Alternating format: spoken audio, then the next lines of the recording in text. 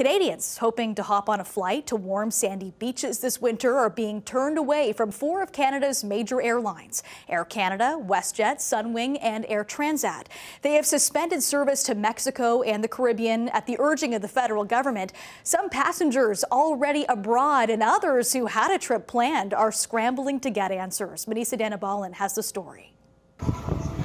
So I came down here to Cancun. Matthew Babbitt traveled to Cancun a couple of months ago as a getaway, but now he's stranded. I'm beyond frustrated with the government of Canada. He was scheduled to return in 2 weeks, but with the new restrictions, the last flight with his airline left today. I think that what they should have done is they should have said, look, you have 7 days.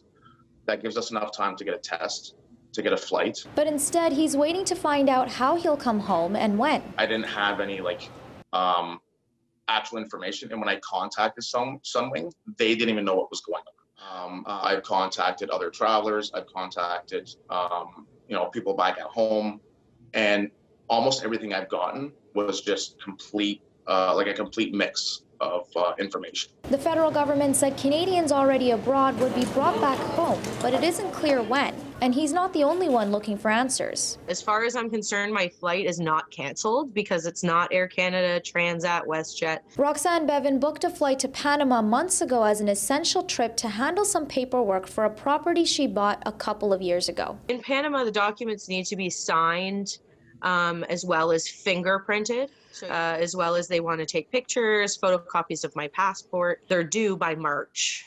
And so if I don't finish this document, I have to restart the process all over again, which could potentially cost me thousands more in lawyers' fees. Her flight leaves tomorrow, and she says she can't afford the quarantine fees returning travelers have to pay. So she reached out to the airline, local MPs, and the COVID information line to get answers. I've been given no information on what it's going to cost me, and I also have to bring my child. And what's the repercussions if I can't pay it? Because I don't have $2,000 or $4,000 just sitting in my bank account. The new restrictions aren't just impacting travelers. The Canadian aviation industry is also struggling. Canada is unique in the world, in a country that decided that its airlines didn't need any help. I'm saying airlines, but it's the aviation sector in general.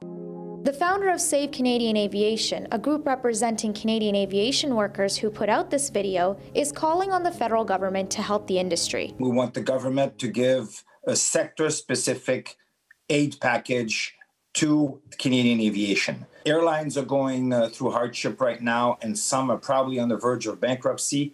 Airports are on the verge of bankruptcy, and NAV Canada and all these sectors need a sector-specific aid. The new restrictions will be in effect until April 30. It's unclear when travelers arriving in Canada will have to start staying at government-approved hotels.